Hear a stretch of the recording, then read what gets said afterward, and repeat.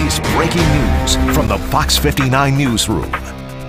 And first at 4 starts with that breaking news on the east side. That's where Indiana State Police say a suspect was shot by a trooper.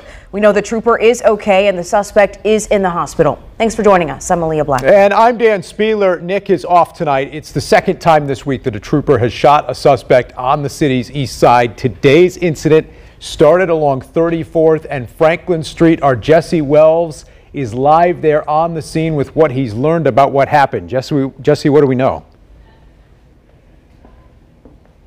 Which took place here in the road behind me, started with a simple traffic stop, which then turned into a short foot pursuit.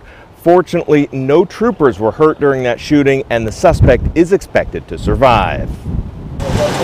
Around 11 o'clock this morning, two troopers with the Indiana State Police All-Crime Police Squad tried to pull over a car in a neighborhood near 34th and Franklin when the traffic stop turned violent. During that traffic stop, one of the people in the car bailed out on foot. The troopers pursued the person on foot, and at some point during that foot pursuit, one of the two troopers involved fired shots. Sergeant John Perrine says officers provided medical aid to the suspect, who was taken to the hospital with what appears to be non-life-threatening injuries.